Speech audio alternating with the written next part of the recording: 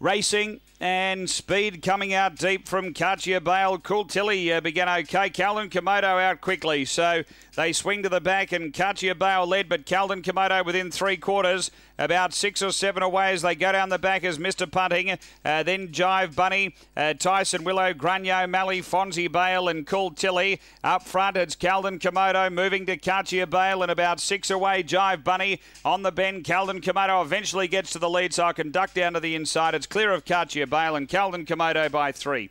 Katia Bale second. Jive Bunny made up a bit of ground into third.